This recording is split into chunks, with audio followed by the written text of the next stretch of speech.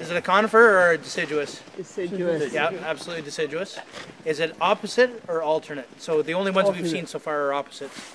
It's alternate, this one. Well, if you look, yeah, that's a hard one, I apologize. Yeah. It is opposite.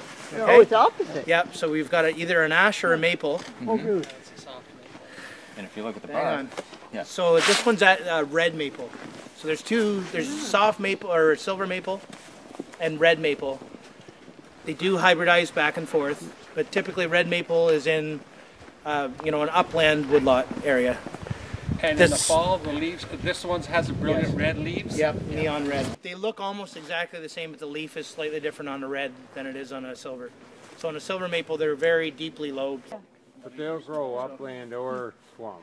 Yeah, so red is upland, silver is lowland. Could you tell, sorry, No. black maple from sugar without leaves? Black maple from sugar, no. Because they're like silver and red. Okay. So the bark looks exactly the same.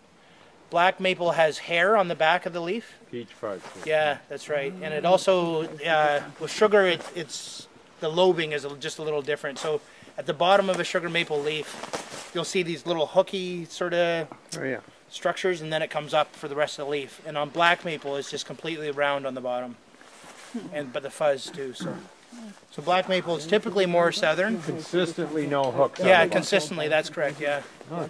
There's not many of those in the county. No, there's not many around this area, but Cliff McLean's bush, for those that have been in there, he has black maple, like very large black maple. So it's particularly weird that, well, that they're that large, but also that they're black maple this far north. We got two different ones. The one with the red mark on it. Any guesses on that one? So it's your favorite maple syrup? Yeah, it's a sugar maple, that's right. Now, this one's fairly healthy, like the bark is fairly tight. On ones that are older, they're not growing as fast. The bark gets these sort of sideways peels to it. You'll see it kind of peel in there.